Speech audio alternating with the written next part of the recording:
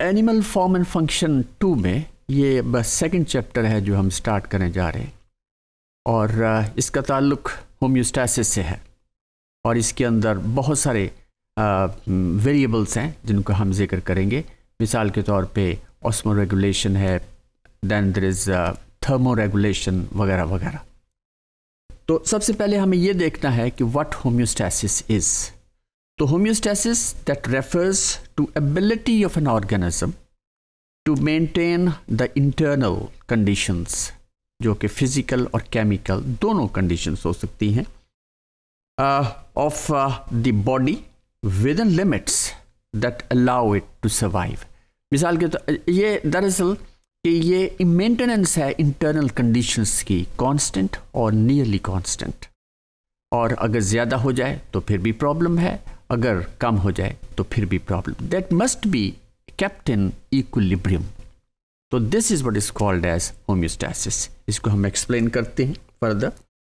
This includes many variables which are kept within certain preset limits. ये preset limits है, यानी इसको जो हर एनिमल के लिए, हर एनिमल के खैर वो फिशेस हैं, एम्फीबियंस हैं, रेप्टाइल, बर्ड, मैमल्स, सब में there are preset conditions और उन्हीं के मुताबिक ये एडजस्टमेंट होगी तो वो सर्वाइवल होगी।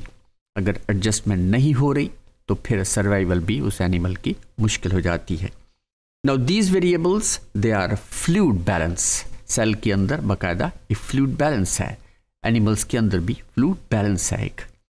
फिर उसके बाद there is a body temperature that plays a very important role. Then the pH of extracellular fluid, यानी सेल्स के बाहर, क्योंकि टिश्यू के अंदर there is a fluid which we call the extracellular fluid. फिर उसके बाद है pH, that is pH of extracellular, pH you know that is ion concentration, particularly hydrogen ion concentration. और इसके अलावा concentration दूसरी substances की या दूसरे elements की which are sodium, then potassium, calcium and so on, इनकी आयंस ये इलेक्ट्रोलाइट्स के तौर पे भी काम करते हैं, इनकी मेंटेनेंस भी इट इज़ इक्वली इम्पॉर्टेंट।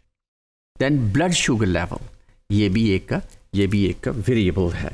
और इसके अलावा now each of these variables is controlled by one और मोर रेगुलेटर्स और homeostatic mechanism which together maintain the equilibrium. तो ये जाहिर है कि इसकी मेंटेनेंस के लिए ये जो जितने भी वेरिएबल्स हैं, तो एनिमल के अंदर इनकी maintenance that plays definitely very important role. और ये equilibrium this is maintained by many regulatory mechanisms. तो जाहिर है कि ये जो मेंटेनेंस है या इक्विलिब्रियम है ये ऑटोमेटिकली तो नहीं हो रही, कोई ना कोई इसको कंट्रोल बाहर हाल कर रहा है। और ये कंट्रोल जो है that is usually bye nervous system and then the endocrine system. ये दो सिस्टम्स हैं और ये nervous control that is the brain और उसके साथ जितने भी इसके नर्व्स हैं they definitely they have an important role to maintain the equilibrium with in the cell.